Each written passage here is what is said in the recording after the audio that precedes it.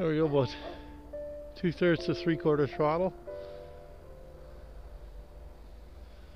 Not too bad, eh? And that was from its own natural in the deep snow takeoff.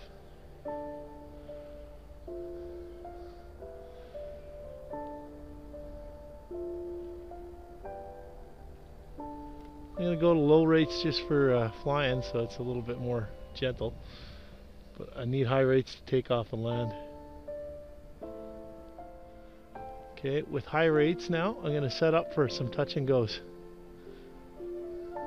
Maybe. They'll have to be so gentle. And I see they're going to have to come from corner to corner in the field.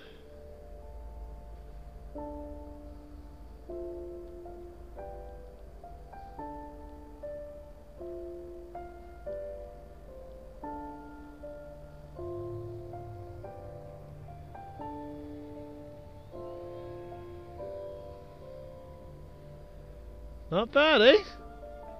A little tight in here with all those trees. I was getting nervous. Once you've established flying speed, it's not bad.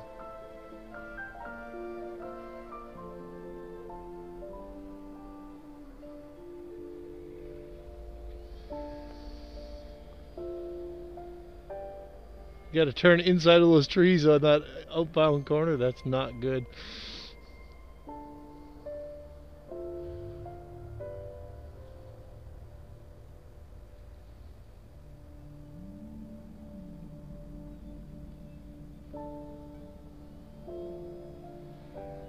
Actually, it handles the snow really well, eh, Jeff?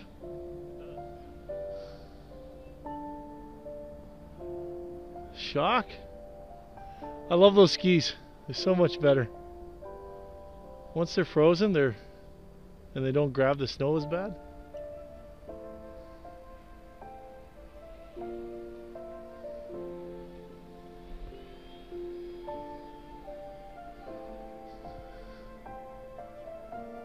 That's the way to go. All day long.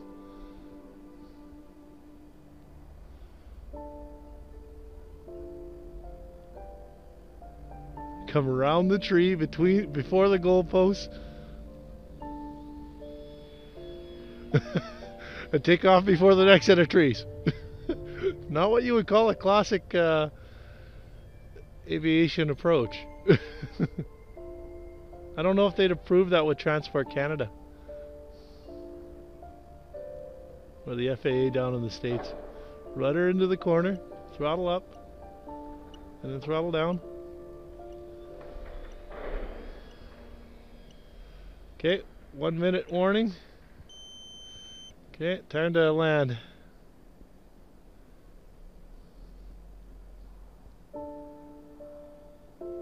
Rudder in. Nose into the wind.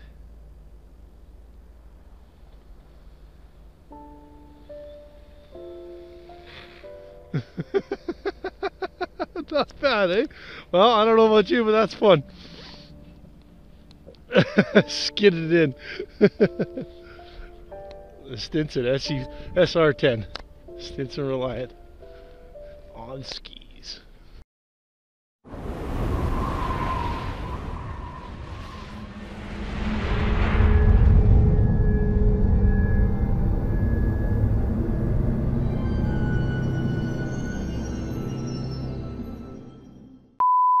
We're going to see if this thing will taxi, unlike the SE5A, which did not want to. I think maybe the snow's a little sticky. What do you think?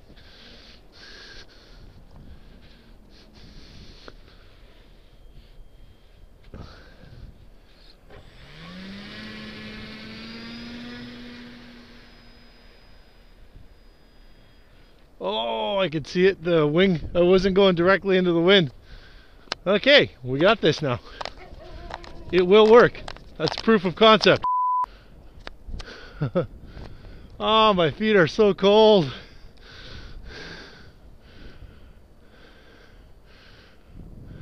Oh, I can't feel my feet. Well, I'm gonna have to shut it down because my feet are frozen.